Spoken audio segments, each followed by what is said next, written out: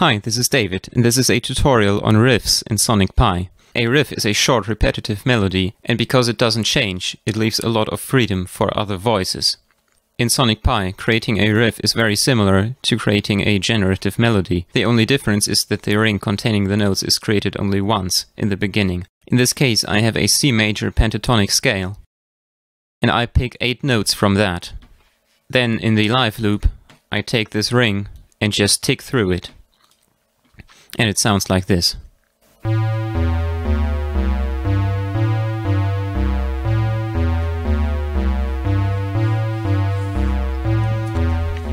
But just like with generative melodies, having all the notes be the same length is boring.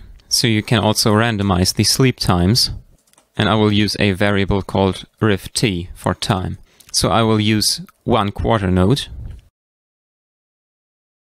4/8 notes, which gives me 3/4 in total.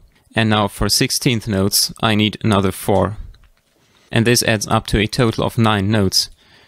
So I just change this to pick 9 notes instead of 8. Also, this has to be a knitted ring. And then the times are shuffled. Now I feed the riff T into the live loop. And now I have a riff that repeats.